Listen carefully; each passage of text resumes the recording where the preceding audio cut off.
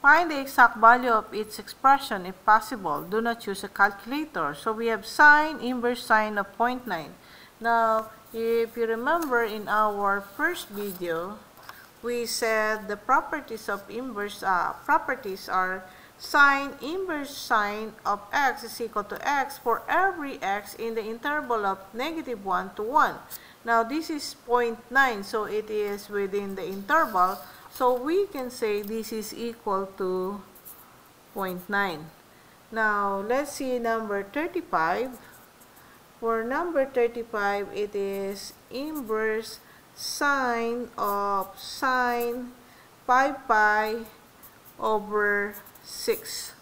Now, inverse sine of pi over 6. So, if we will do our unit circle, so this is our pi over 6. This is our pi over 6. Now, the coordinates of this are square root of 3 over 2 and 1/2. And here the coordinates are square root of negative square root of 3 over 2 and 1/2.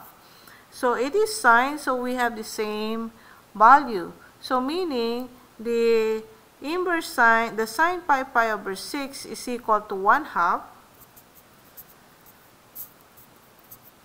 And the inverse sine of 1/2, it is possible that it is pi over 6 or pi over 6. So there's two possible answers.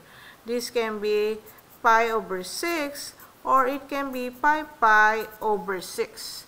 But in the unit circle, before you go to pi over 6, you already had the pi over 6. So we will take the pi over 6.